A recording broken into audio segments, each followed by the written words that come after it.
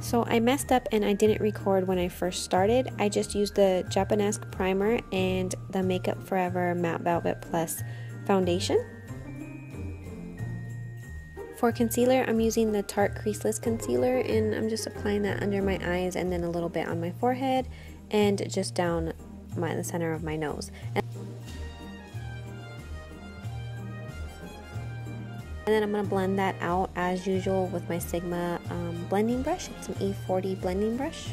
I like to use this brush on myself because it's a little bit more detailed and I just have a little bit more control of where I'm blending it because my under eyes are it's a little tricky to cover up.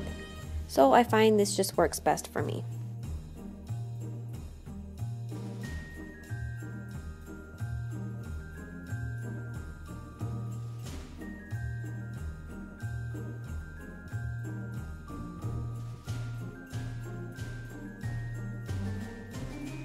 And then I'm just going to use a little bit of this Manna Kadar face powder in the color C2, I think, to set that under eye.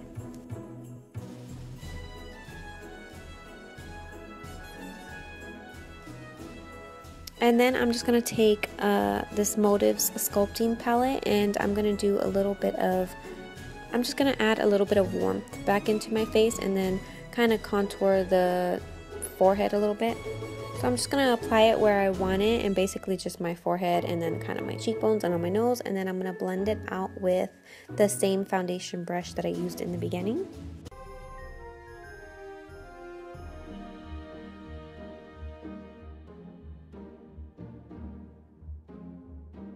It just makes blending a little bit more easier with this brush since there's already a little bit of foundation left on the brush. It just kind of helps it blend a little bit better.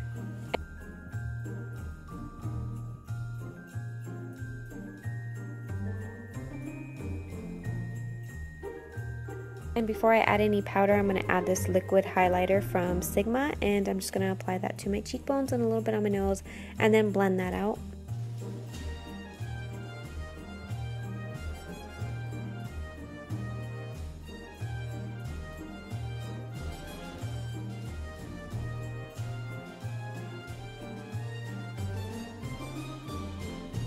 For my eyes, as usual, I'm starting out with Sigma's eyeshadow base in Persuade.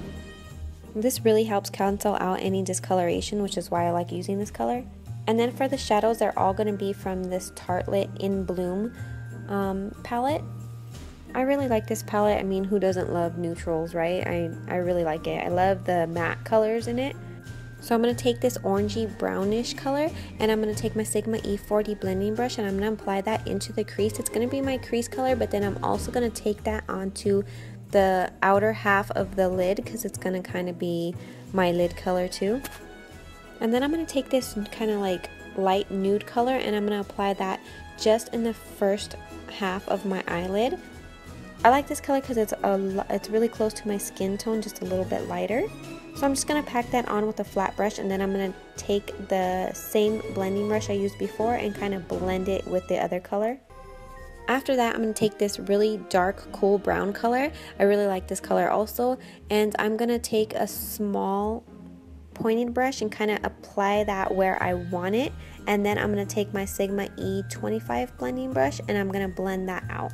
Then I'm going to take that same color and with a flat brush, but this one is by Sigma, I'm going to run that same brown color under my lower lash line and then I'm going to blend that out with a Sigma pencil brush, E30 pencil brush, and with the same color that I used in my transition, for my transition color. And then for liner, we need to talk about this Sigma eyeliner. It's from their new pink collection. I am absolutely in love with it. It is so easy to use.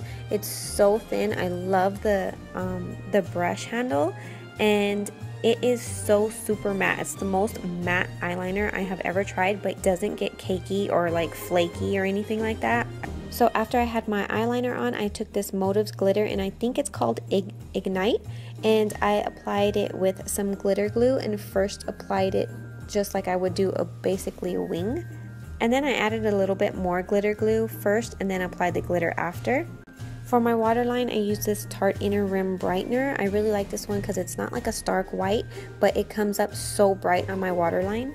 And that's it for the eyes. After applying eyelashes, I then finished my face and I used a Ciate London bronzer. I think it's called Star Island, I'm not sure. Everything will be listed below. And I just applied that all over my face with a more fluffy brush everywhere I put that sculpting cream before. And then for highlighter, I used the Benefit What's Up highlighter, and I first applied it with a brush, but then to make it a little bit more intense, I used my finger. And then for blush, I used this new Sigma. It's also from the pink collection, Aurora powder.